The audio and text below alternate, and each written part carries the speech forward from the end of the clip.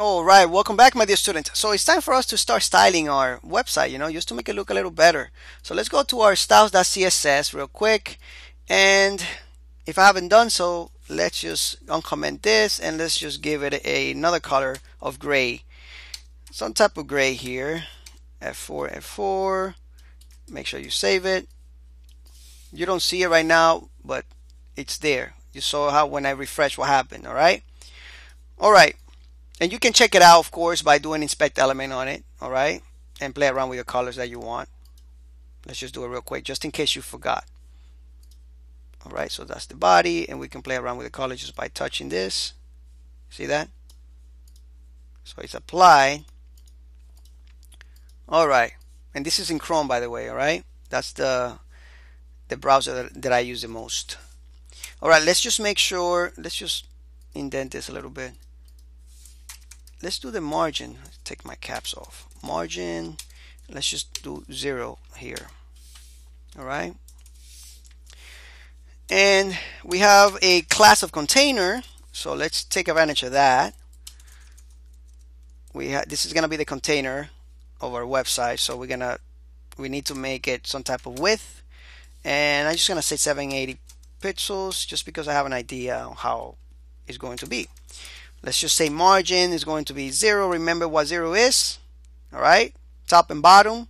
When you do margin and two values, is top and bottom, and then the second parameter here would be left and right. So that's gonna be auto. So basically, it would be centered, all right? And let's make the background BG. Let's make it all white. How about that? And I'm just gonna use a shorthand version of 6 characters. I'm gonna use 3 instead. All right. You can use all 6 if you want. It doesn't really matter. It's just a shorter way of doing it. All right. As you can see, the white is here and the grayish is in the back. All right. 780 pixels here. And the reason why you can't see the difference here is because my resolution of my monitor, but if I minimize this, you can see the difference. If you are in a bigger resolution monitor, you're going to be able to see this square as we're seeing it right here. All right, my monitor resolution right now, well, the resolution for this course is, I believe, 720, so that's why. All right, so let's do the header, and we have a header tag, so we can use header like this, but we also have a class.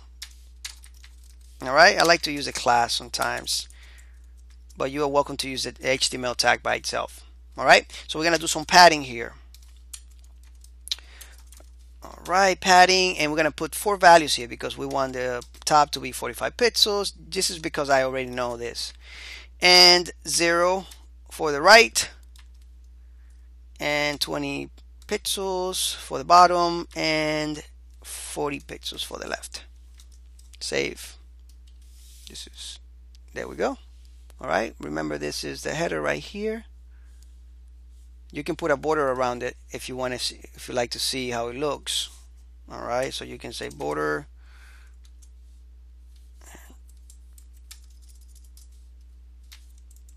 and we can say 2 pixels solid black. There we go. Save. There we go. Okay, if you want to do that, you can go ahead and do that just to see where you're at, right? All right, let's play around with the menu a little bit. Actually, you know what? The menu is going to take some coding, so it's going to take a lot more coding than these 2 elements here. So in the next lecture, we're going to target that menu, all right? And I'll show you how to build a sample menu with HTML and CSS.